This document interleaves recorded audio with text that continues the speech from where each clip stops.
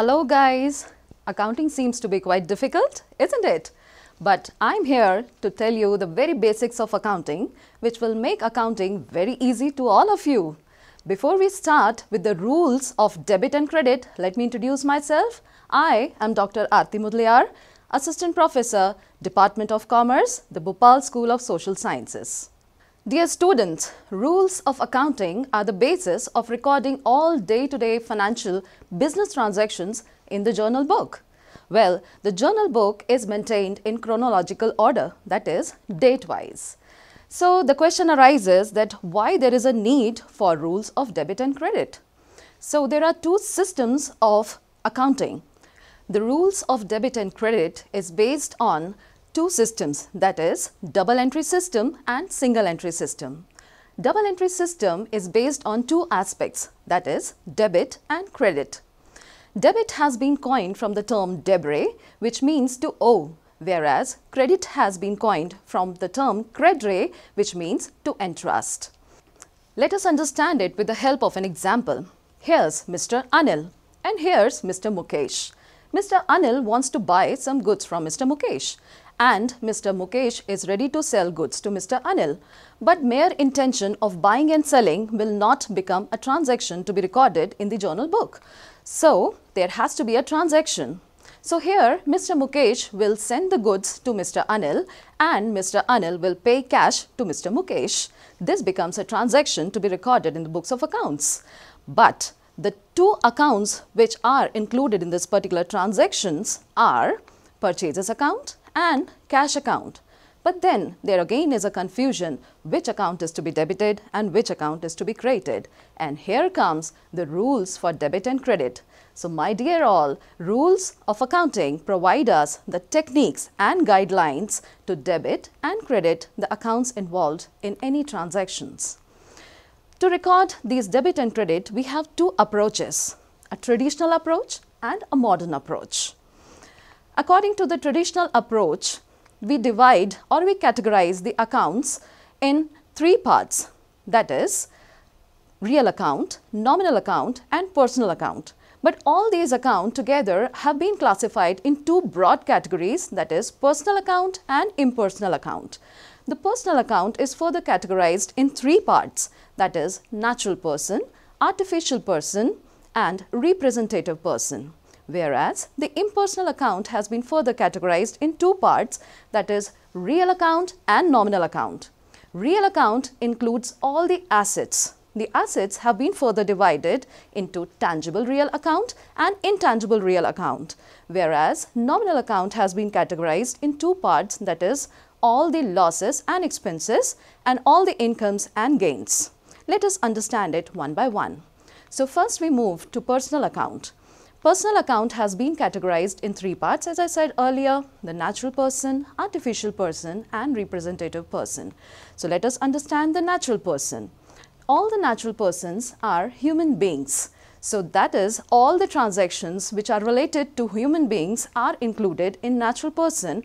For example, the owner or the debtor or the creditor. Debtors are the people who owe us, whereas creditors are the people to whom we owe. We come to the artificial person. Artificial person are not human beings. These are created by law. Artificial person can include various companies like banks, Tata, BHEL or Amazon. I hope you have understood that we can conduct transactions with these artificial person as well. Now comes representative person. Representative person are the accounts which represent a person or a group of persons.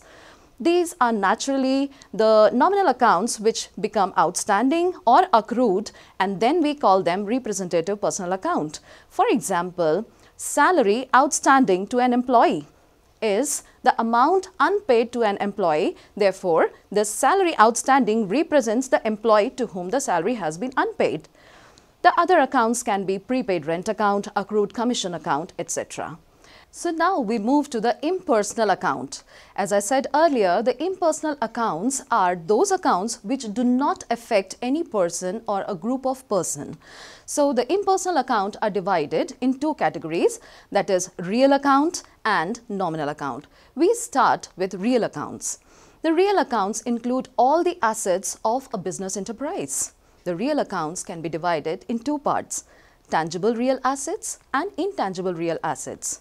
Tangible real assets includes all the assets which can be touched, seen or measured. So the examples of tangible assets are plant and machinery, building, furniture or the unsold stock kept in the godown.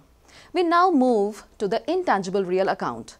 Intangible real account are those accounts which cannot be touched or seen, but it has value for the business and it helps in running the business. The examples are copyright, patents and trademarks, etc.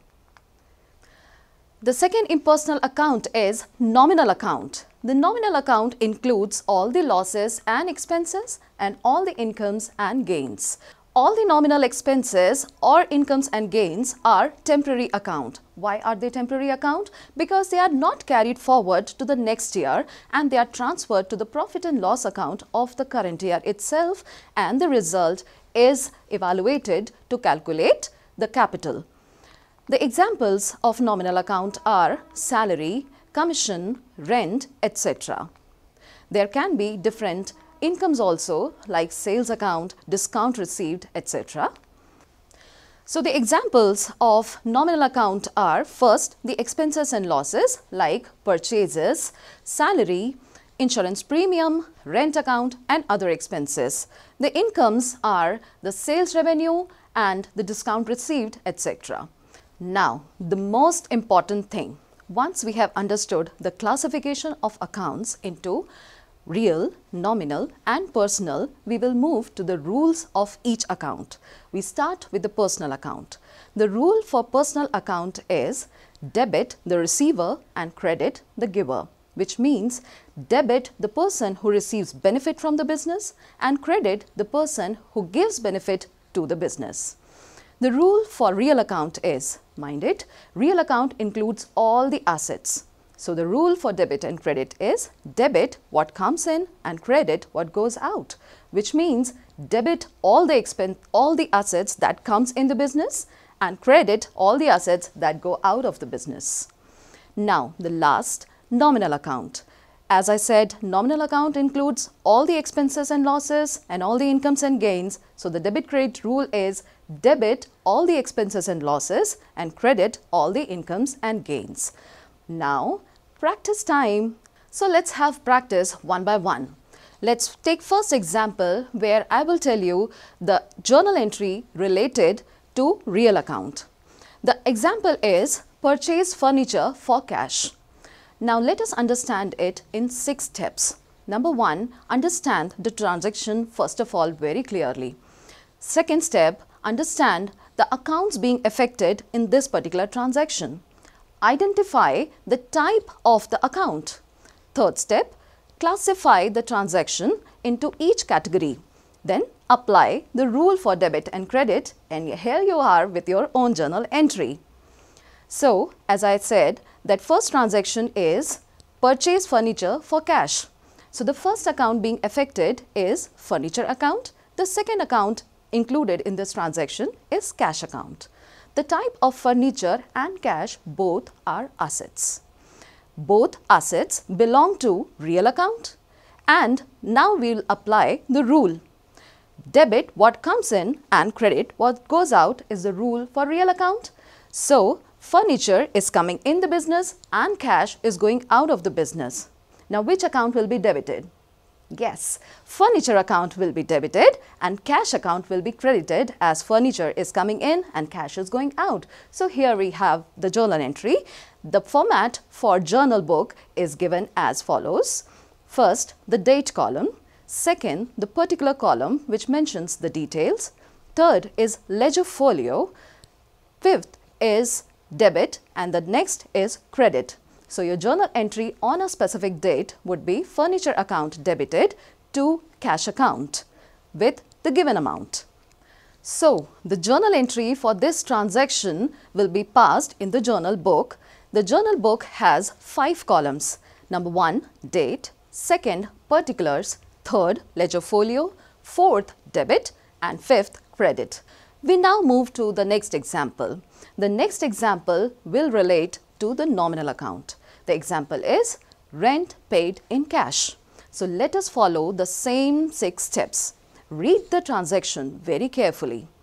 Second step, find out the account affected in this particular transaction. So the account affected are rent account and cash account. Now identify the type of account.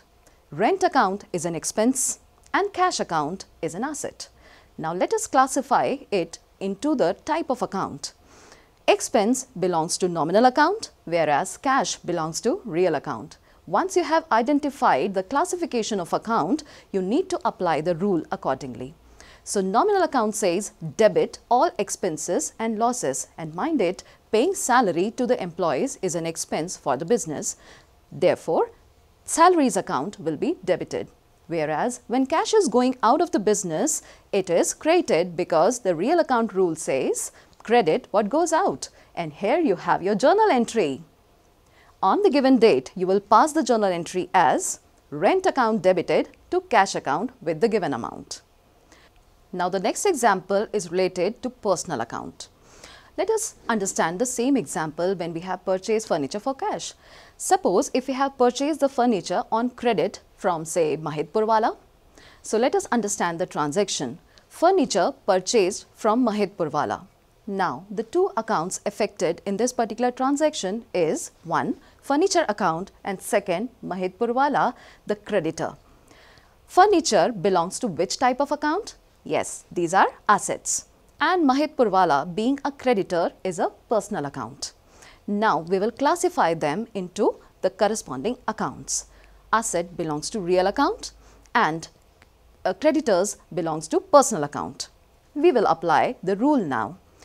Real account says debit what comes in, so furniture has come in the business, hence furniture will be debited.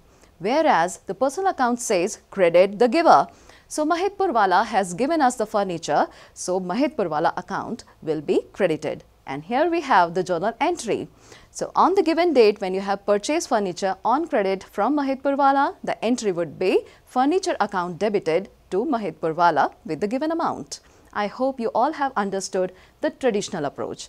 So children, I hope this video has been very useful to all of you to understand the very complicated concept of rules of debit and credit. You can watch it many a times whenever you feel any difficulty in passing the journal entries and applying the rules of debit and credit. You can watch this video again and again and understand it in a better way. Thank you and wait for more videos.